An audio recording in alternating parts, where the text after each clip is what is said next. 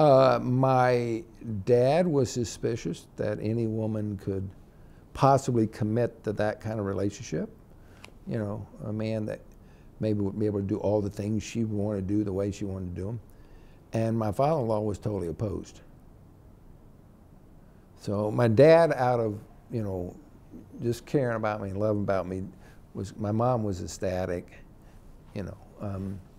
Everybody else knew me and figured it was okay. But between my dad's suspicion and my father-in-law's opposition, we had to work through all that stuff. He began to realize that his daughter was going to do what she wanted to do to make herself happy. And that was the first message. The second one was, a year after we were married, me and him sat down and talked politics.